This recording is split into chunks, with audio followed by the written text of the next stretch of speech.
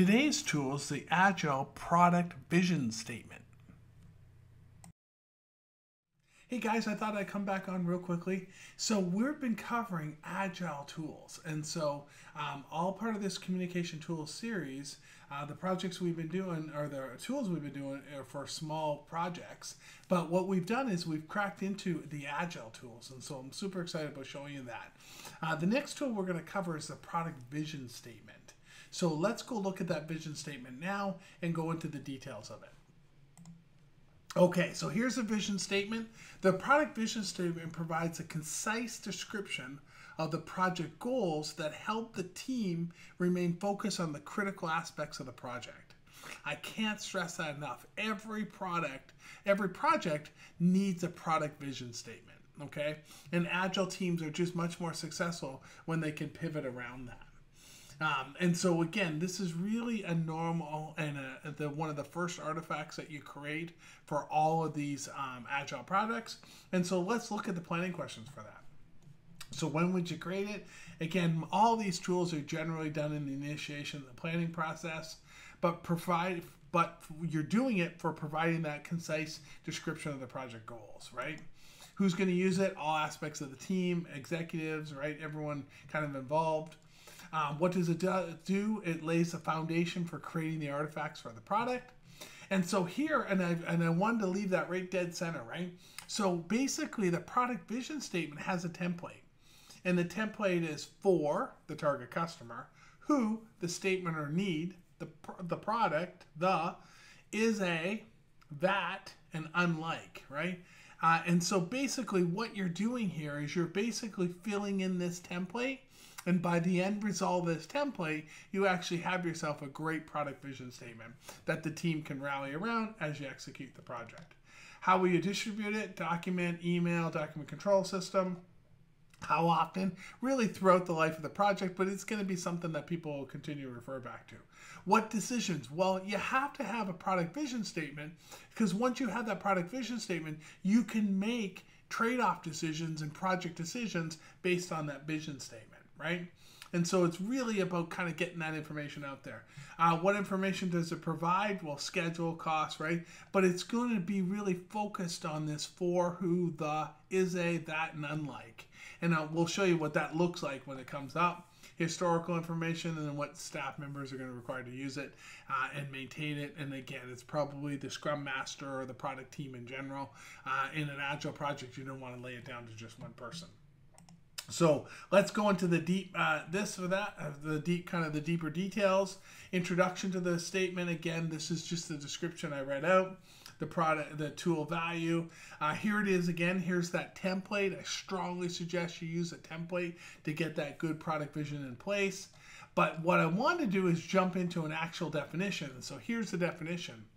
For smartphone users who want to journal their daily activities, the journaling application is a mobile journaling application, so it's a mobile phone app that allows them to track their daily activities.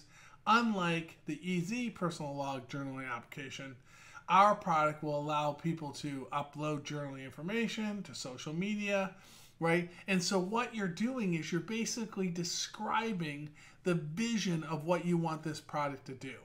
So it's a rally statement, right? We want to do this. Hey, this company is doing X. Our product's going to do Y plus X plus Z, right? And so it's a vision statement. It's really that high-level statement. The planning around it, who gets involved in it, obviously stakeholders, product owner, the planning to use a vision statement. Again, it's really that 50,000 foot level. I really love that. I'll just highlight that real briefly because that's what you're thinking when you're thinking a vision statement. All right, that's all I have. Thank you again. Check it out, Project Management Communication Tools. If you like the video, like it, subscribe, comment on it, and share it with your friends. Thank you very much. I'll see you online.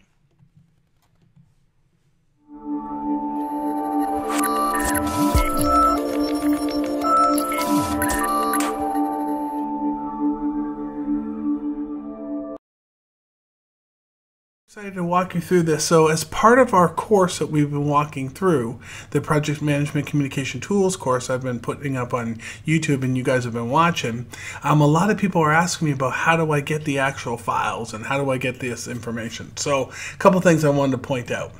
If you jump into the paid tools, there's really 2 or 3 components I want to show you here.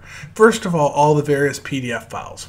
So for projects, for small projects, here's a PDF file, and what we've done, and you've seen this before, but we've broken down the tools of what you should use for small projects, what you should use for medium projects, what you should use for large projects. So we've broken all those down.